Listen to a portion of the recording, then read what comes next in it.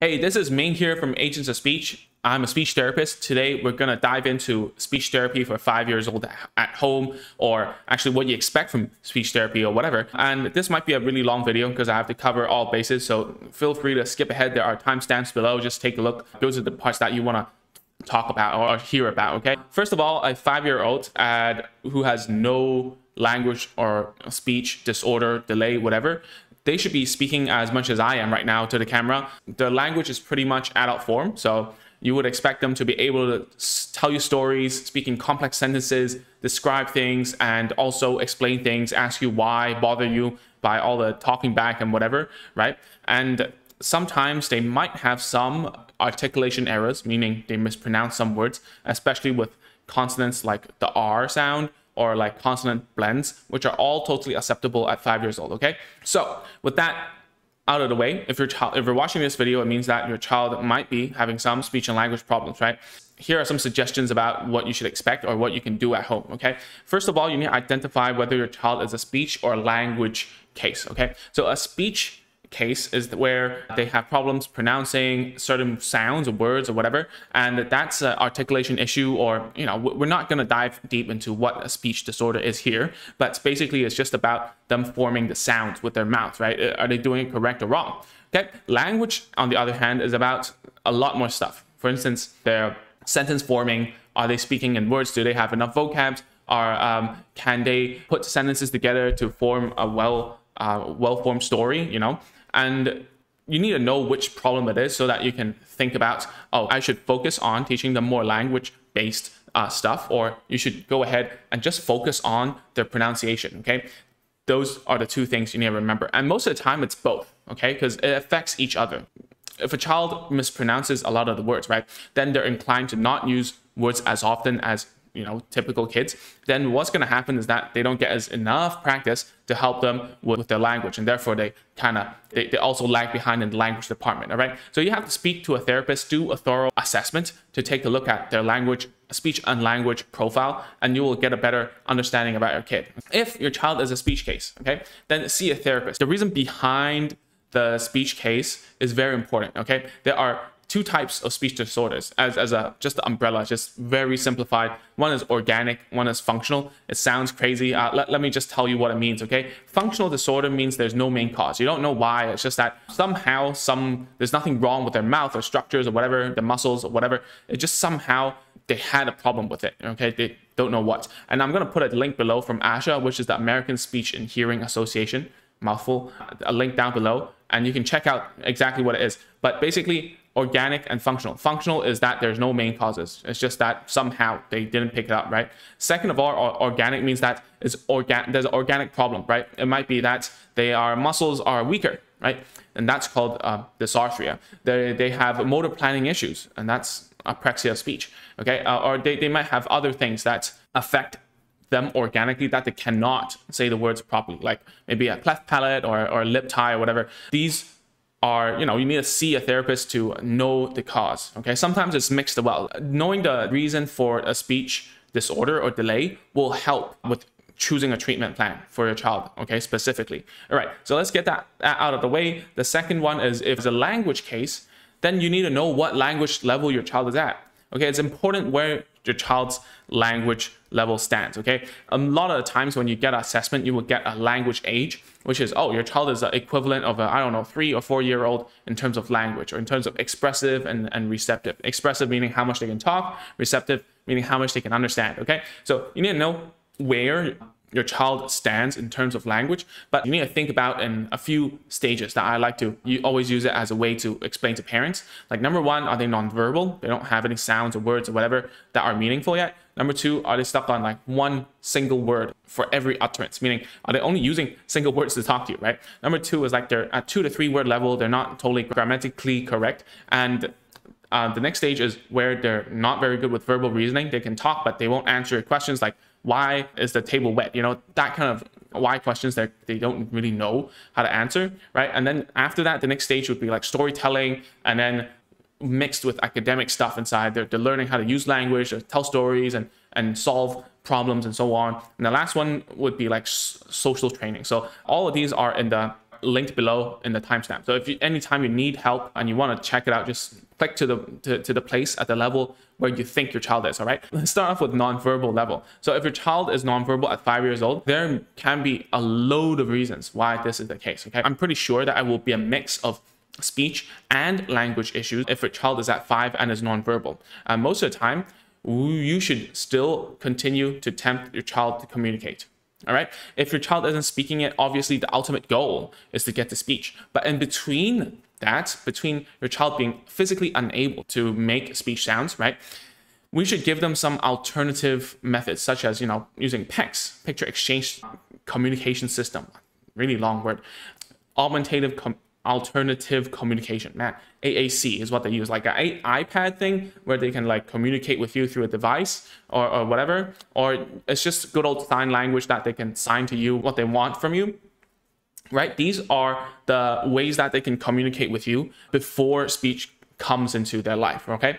And don't be discouraged, because I've seen many cases where speech does come after these are implemented, right? But I'm not telling you that this thing will stick with them for the whole lives. Okay, it will come back later on, maybe if they need even more language support to learn something, but at least you need a system for them to learn language. If speech isn't an option for you right now, for your child right now, then you need those things to help them, to create a system for them to learn. Okay, if you don't have that, then they're just going to shut off and just gradually not communicate with you, and therefore fall even more behind, right?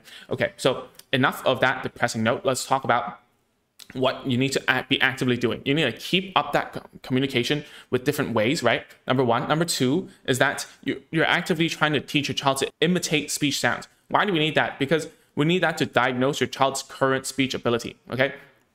So let's say if you go to your child and say, hey, Charles, say hi, and then he doesn't say anything. How do I know? How would anyone know? How would a therapist know what errors are there? Why he's making these errors? Why, if the child doesn't even make an attempt to imitate you, okay? So if your child doesn't imitate you yet, that's the first thing you need to do, okay? You got to do that. You got to make them imitate, because first of all, it's a pre-linguistic skill, meaning it's a prerequisite skill for your child to learn a language. That's number one. Number two is what I've just said. You needed to know what helps them for diagnosis and why they cannot do something and so on, right? So if you want to learn about this more, about teaching imitation to nonverbal children, we have a guide for it. So go down there and click on it. It's agentsofspeech.com/nonverbal guide. And it tells you like the 3-step process that I teach parents how to get imitation, verbal imitation done, okay? All right, next step, next level is a single word level. At single word level, your child should be talking to you in like one words. Maybe sometimes the words aren't 100% correct, meaning they use the same words for different things because they're not like entirely up to speed with the vocab. So therefore, the first thing you need to do is to expand your child's vocab as much as possible, okay? There's a magical number for every kid, I believe, and there's loads and loads of research out there talking, oh, it's 50, 100, 150, or 200, whatever. Doesn't matter. The more, the merrier. So you need to teach them as much vocab as possible. All right. So how do you do that? Basically, you can use a lot of different ways. You can do play-based, teaching them the verbs, going into each motion of the toy. So if, for instance, if you're playing with a car slide, which we have a video about, you can go check it out in our YouTube channel. Maybe I'll link it here somewhere. And then every time you let go, 1, 2, 3, go, it goes down, right? And then when they have to get it from you, then they will also need to say something like, oh, give me, or I want, or car, or whatever, or red car, right? So you're teaching them many vocabs with play, or you can also use flashcards, which is, frowned upon in the therapist world because, it's not 100% naturalistic, right? But it's easy for you as a parent. It's easy to implement. It's quick and snappy. It's done, right? And it's convenient. So therefore, I would tell you to do both, right? Do play and also with flashcards. Okay, we covered this in one of our online courses called the Micro Course. It's in agentsofspeech.com. Go check it out if you want to.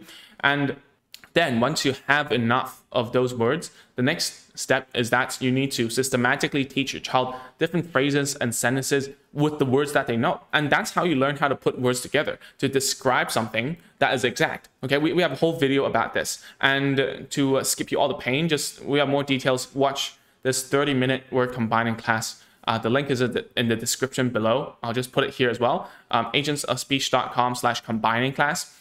And it's a 30-minute video. You watch it and you learn a lot. Okay, just go there and take a look. It's absolutely free. Okay, the next level is a 2 to 3 word level. 2 to 3 word level is where your child is using simple sentences to describe things that he or she sees. Okay, so if they can say that, oh, my cat's over here, I can say, cat is sitting on the computer, or whatever. So they can use these words to describe to you. And we're not talking about like children who can say, I want cookie, or I want whatever. This is a cup, this is a table, that's a brown chair. We don't want that. We want descriptive language, okay? We don't want children who are want-based, and also they will only talk when you instruct them to. None of that. We want 2 to 3 word level children to be able to point out stuff and start commenting, number one, and start to regulate your behavior with their speech. Like, mom, sit over there, right? Something like that. Or daddy, read the newspaper, you know, or whatever. They need to be able to command, to instruct, to comment, to talk to you basically with 2 to 3 words and flexibly, not to always put I want, this is a whatever, all jumbled up like that. Okay, it needs to be different words every time. Okay, so that is what I think 2 to 3 word level is. All right, how we get on to the next level is that you need to start teaching your child more and more different sentences through a very naturalistic way. It might be through that you have a very loads of play scenarios, right? And your job at home is just to play as much as you can with your child whilst showing them models of language that will help them, okay? And some people will call it Milu or Milu, I don't know which one, to be honest. How you do it is just you keep on playing it, creating a routine, telling them what to do whilst describing what they're doing to them, and therefore they will describe it back to you, hopefully, okay? There's not much way of getting them to sit down structurally and go through flashcards of different sentence types. That's not going to work 100% here because we don't want them to be demand based, right? We don't want them to, oh, what's happening here? What's happening there? We don't want that. We just want them to talk. So therefore at 2 to 3 word level, your job is to do as much play sequences as you can, okay? And we do have some videos in Agents of Speech. There's a whole playlist about how you play with toys. You can check that out as well. The next level is verbal reasoning.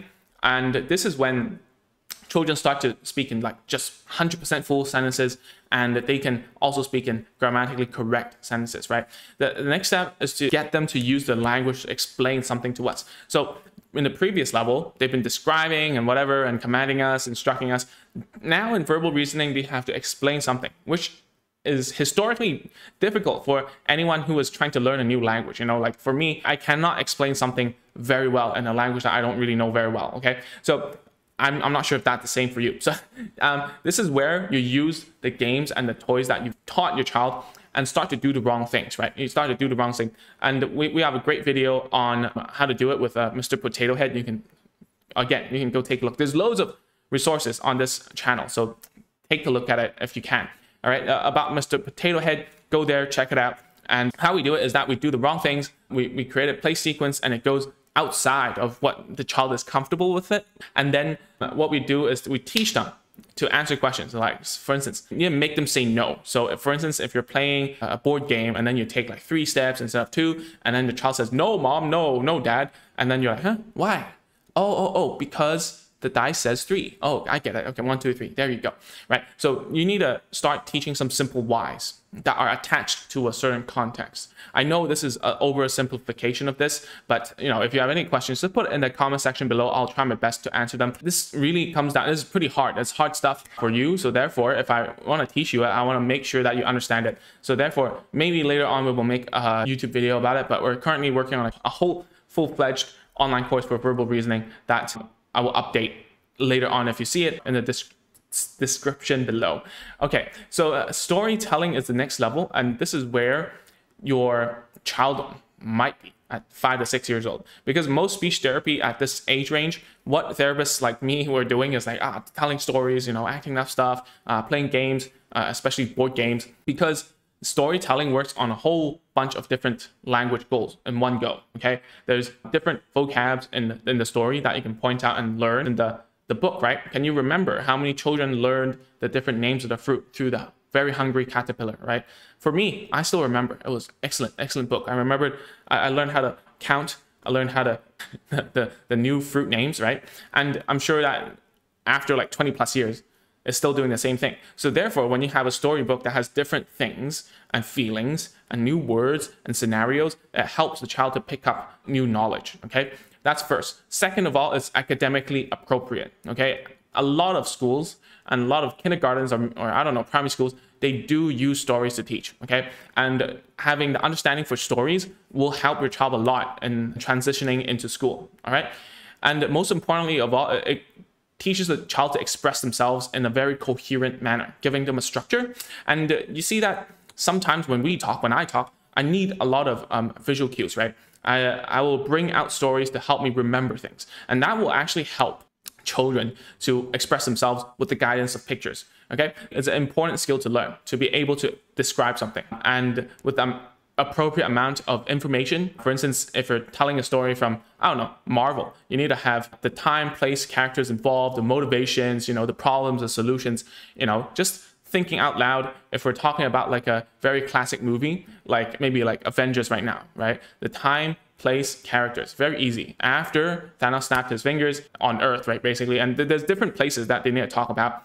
That's why they have the place thing down below the titles, right? And then you have the characters involved. You have to talk about everyone, their motivations, why they're like this, so on and so forth, the problems, and then the solutions, what the setbacks are, and so on, right? If a child is able to tell a story like that, they can report anything verbally, okay? So these skills can be generalized towards other places in your child's academics or speech coherence, right? And this is very important. So this is like storytelling on its own is super difficult.